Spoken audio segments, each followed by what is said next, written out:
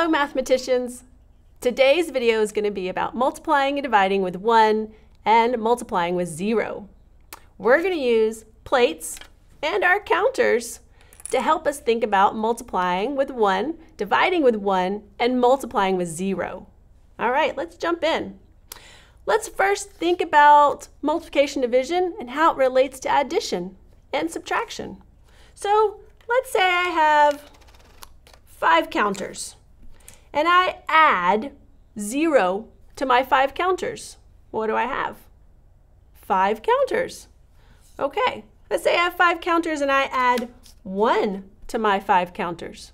Now what do I have? 6 counters. Added 1 more. Does that work the same when I multiply? No. Okay, multiplication is equal groups. When I have equal groups, the same number, I can multiply instead of adding again and again. When division comes around, division is the fair share.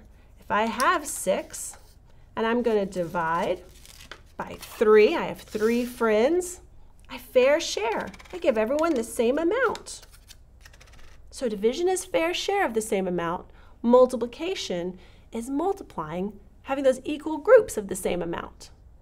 Let's think about how this relates to our 1's and 0's now, right? So I have 1 plate, 1 group with 1 counter. It's 1, right? 1 group, 1 counter is 1. 1 group of 2 is 1 times 2. 1 times 2 is 2. I have 1 group of 2. Simple enough. 1 group of 5. Okay, 1 group with 5 counters. 5. 1 group of 5. Excellent. How about if I have 5 groups of nothing? I have 5 groups. Let's make our 5 groups. Let's see, I got 3, 4, 5 groups. 5 groups, nothing in each group. 5 times 0 is 0. I have nothing. How about 4 groups? 4 groups is 0. 4 groups is 0? 0. Still nothing. Excellent. So I could have my 1 group of an amount, 1 group of 10. It's 4, 5, 6, 7, 8, 9, 10. 1 group of 10 makes 10. Or I could have 7 groups of nothing. Of 0 makes, let's see if I can fit all 7. 0. Okay. Let's throw in another curveball. Let's see what we got. How about if I have 0 groups of 9? Oh, so I have 0 groups. Take away the groups. 0 groups of 9, 0. 0 groups of 2. 0 groups of 2, 0. 0 groups of 8. Still 0.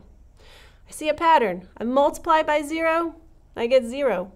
I multiply by a number by 1, and that number stays the same. Excellent. Let's throw in one more. How about some division? Remember that fair share? So I have a group of 2, and I'm going to fair share with 1. Put my 2 counters in 1 plate. It's 2. 2 divided by 1 is 2. How about 6? I have 6 counters. Let's see what happens. 6 counters, and I put them in 1 group. 6. Yeah, that number stays the same. It's 6.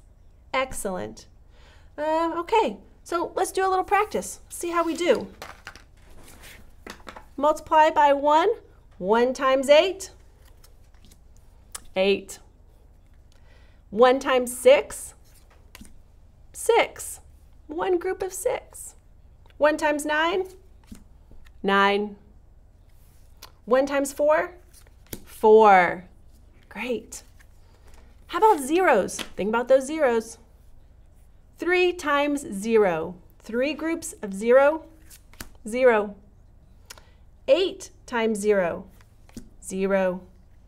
2 times 0, 0. Oh, y'all are getting good at this.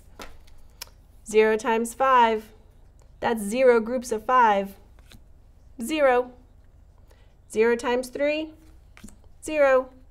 0 times 7. 0. Excellent. And then our last one, our dividing with 1. 10 fair share into one group. How many is in that one group? 10. 3 divided by 1. How many is in that one group? 3. 5 divided by 1? 5. 1 divided by 1? 1. Nice work, mathematicians. All right, that was our multiplying and dividing with 1 and multiplying with 0. Keep on practicing.